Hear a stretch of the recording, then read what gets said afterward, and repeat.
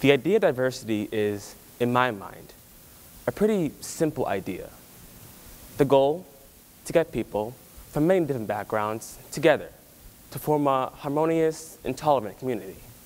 So simple, right? Wrong. I cannot count how many times I've been the only person of color in a room.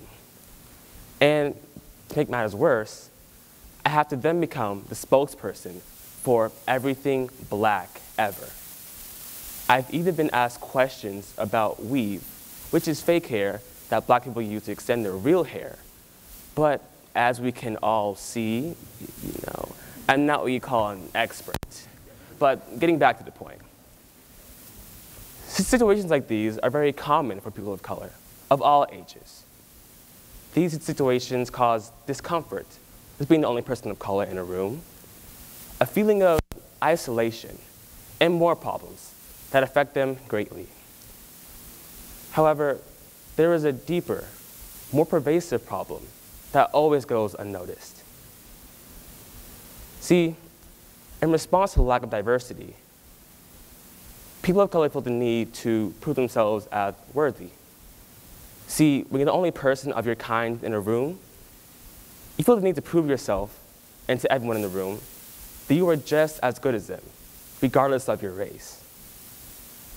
But in a society where being white gives you an advantage, what do people of color do in order to level the playing field? For many, they go through a cycle of change.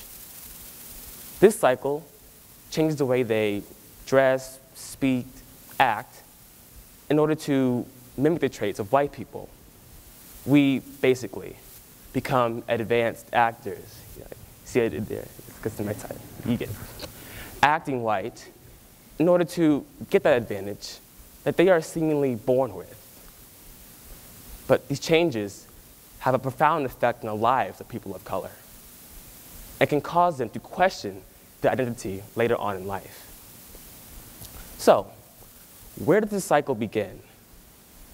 For many, this cycle begins early in their school life, so elementary school. In those years, the teachers in our lives start to become the people we look up to the most. They even start to become the people that we want to be when we grow up ourselves. But for people of color, these teachers are mostly white.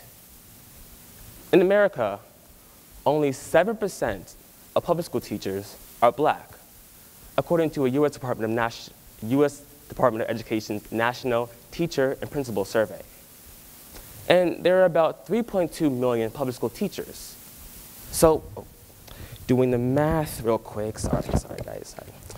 7% of 3.2 million is 224,000.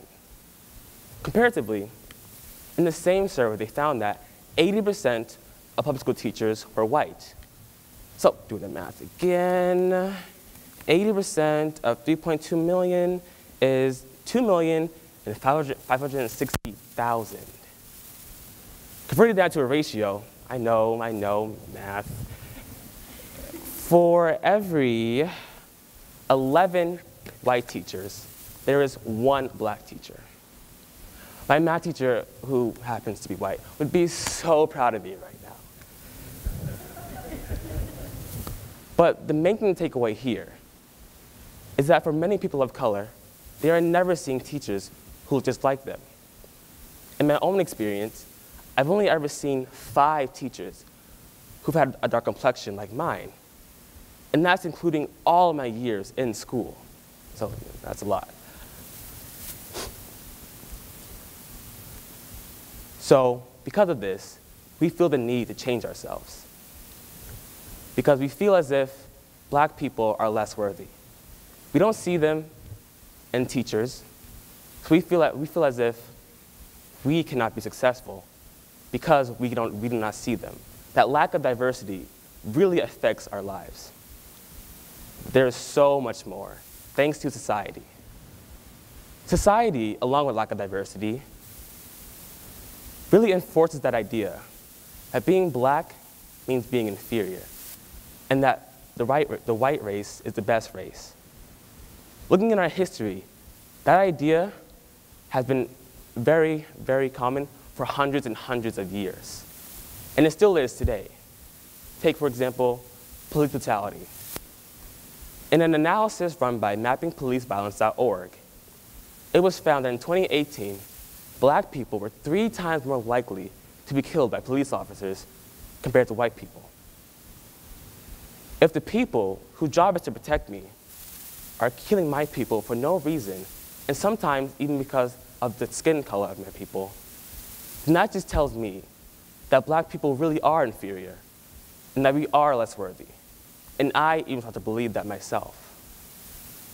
This effect is very evident in a study run by Margaret Beale Spencer, a professor at the University of Chicago. The study showed that most white children, and even some black children, exhibited a white bias. They were showed pictures of cartoon characters with lighter complexions and darker complexions.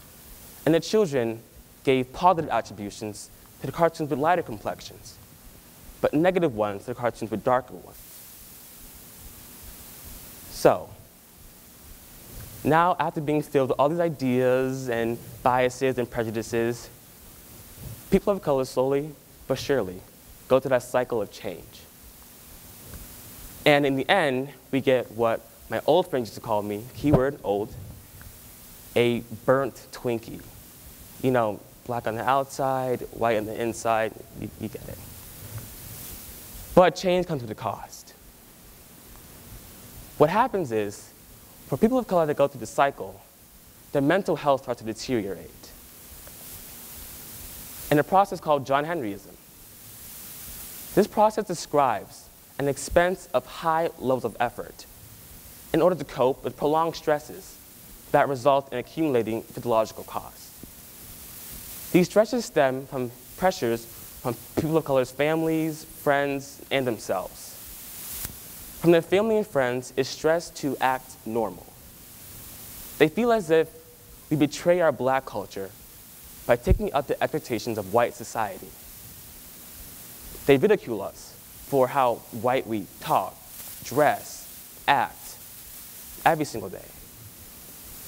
And from ourselves is stress from an inner struggle between keeping up this act or accepting who we truly are.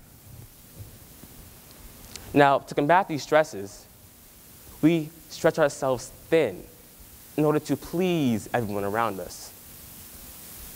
But that just leads to overexertion, which then leads to hypertension, aka high blood pressure. No wonder African Americans are at the most risk for it, with more than 40% of African Americans having the condition, as reported by the American Health Association. So now, you're probably thinking, we get the problem, but what can we do to help solve it? For one, we can make race one of the few issues that is always at the forefront of our minds. We owe that to ourselves as Americans. We can advocate for the hiring of more teachers who are people of color for all schools. We can address our own biases and prejudices that we unconsciously have against people of color, because not all of us live in subsidized apartments. Create a society where people of color no longer have to act white, where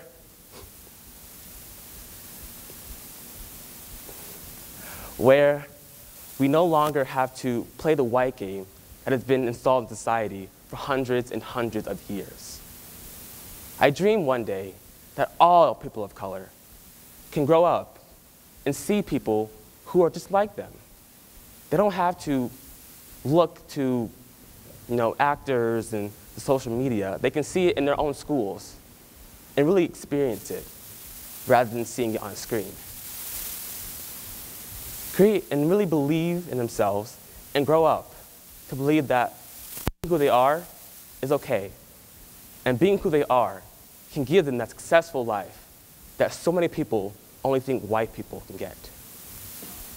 And hopefully one day, with the help of all of you, all of us, that dream can become reality. Thank you for coming to my TED Talk.